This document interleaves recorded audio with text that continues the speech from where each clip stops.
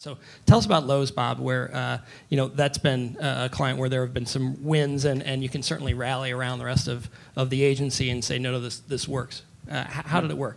What was it? Well, I think we've been doing it probably 4 years or so now. I think really started in as I've been doing dynamic video for quite a long time. I mean, the weather targeting. I think for a business like Lowe's, seasonal, spring's a huge time of year for the business. Bad weather, good weather has a massive impact on their business.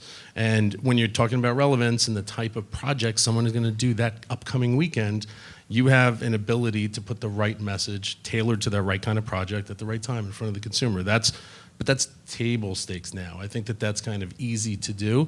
I think where you start getting smarter is the moments in people's lives and the behavioral data that can make their way into a creative brief, and then shoot something that is emotionally resonant and then put the message on the back end of it. So it can be kind of functional within a category, or you bought a thing, here's the next thing you should buy, and actually using the data that we know about people to appeal to them in more emotional terms. So a little more if-then statements on the reactive side, a little more strategic and upfront, and shooting for specific emotions and mindsets on the proactive side. That's right, and it actually requires a shift, I think, on the client side, to not just think channel first, but to think about video and consumer first. And so what do we need to make for them? Give us some insights into that, actually. When maybe not 4 years ago, but recently with the latest iteration of this, you're in Charlotte and making the pitch. I mean, how much of a hurdle was it around, wait, you want us to have you guys make how many of these now, and it's going to cost what, and we're being charged, and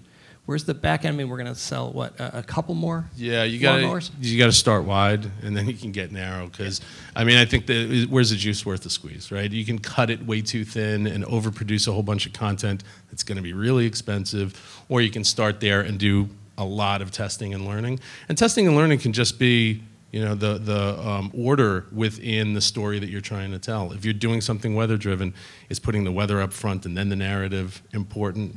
Is putting the narrative first and then the weather? I mean, like, these are testable propositions, so you have to be agile in market, and you have to be able to create all the different assets, look at it quickly, respond, throttle up when it's appropriate.